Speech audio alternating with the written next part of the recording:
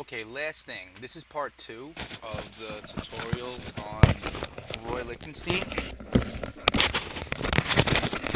Sorry about that, we're just adjusting my mic. And with what we're going to do now is we're going to do something that lends itself to kind of his stuff, like his backgrounds and how he puts his words in and things of that nature, like sideways words and stuff. So we looked at some inspiration, and now I'm going to lend that to this image here. So I'm going to use my polygonal lasso. Once again, this is part 2, so we already designed this.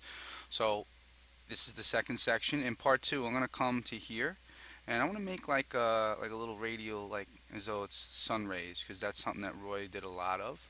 And with that, I'm going to go to Edit, Fill. I'm going to make sure it's a color fill,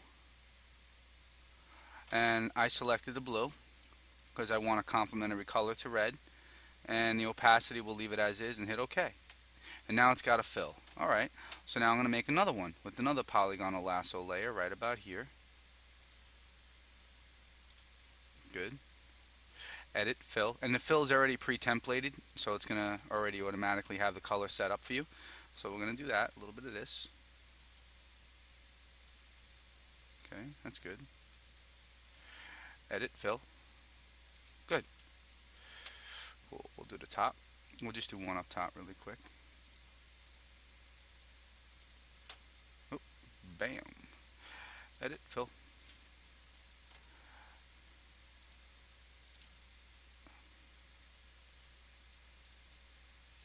Fill.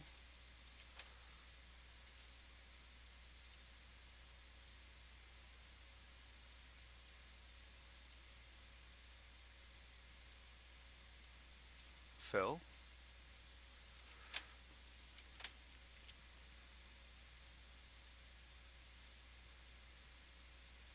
I don't like this one. Deselect. So we'll come to here.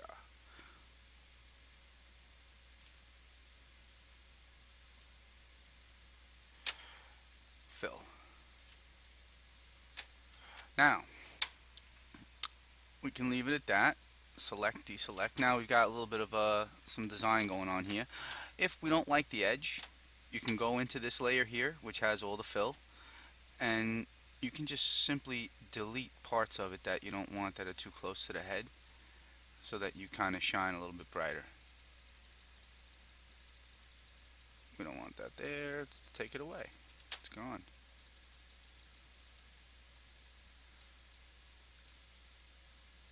And now you're a lot brighter than you were. Now, last thing you're going to want to do is maybe put some text art in here. Alright? So with the text art is easy. You're going to click on the T for text. I will then, it's got to be a Comic Sans serif, because that's what we're writing. It's a comic. So go to comic. It's right up here. Sorry. Comic Sans. I'm going to type the word awesomeness. Make sure the foreground color is black. Take awesomeness, and I'll put it as though I'm kind of saying it out of my mouth, but that looks really cheesy. So what I'm going to do is highlight awesomeness. Whoopsie, made an extra text layer. We'll throw that away. Highlight awesomeness. Good. And we're going to go to text wrap. The style, we're going to do a rise, and with the rise you can kind of change it any way you want, to go up or down, horizontally, vertically, any way you want. I'm going to make it as though I set it, and now horizontally.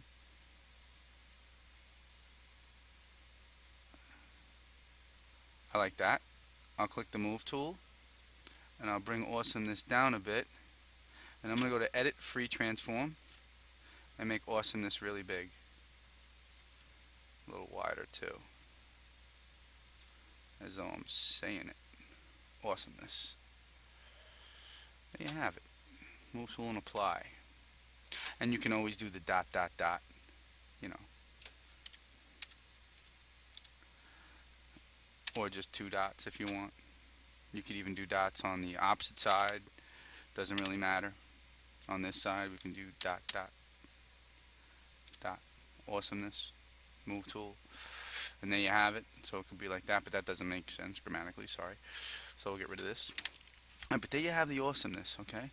And you can also, do a different type of word art. if you highlight the word, the sky's the limit, guys. You can come into here and all these. There's arcs, there's upper arcs, there's lower arches, and each of one of these has a way you can kind of, you know, move it and apply it any way you'd want.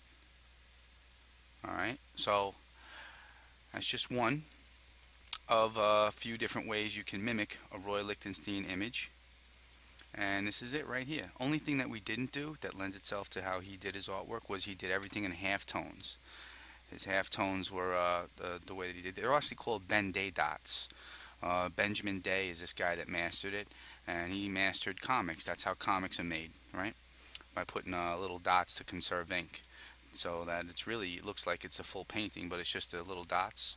But that's how Roy Lichtenstein actually painted. You can kind of see like there's little dots here, but it's just the half tones from the shirt. The reason Roy Lichtenstein painted like that is because a gentleman told me once in his life that Roy Lichtenstein showed his daughter a comic of Batman, I believe it was, and his daughter said, "Dad, you can't paint like that." And he took it to heart, and that's the way that Roy Lichtenstein actually painted. He painted like comics with little dots and halftones. So that's my trivia for you, and I hope you guys enjoy this, and thank you so much.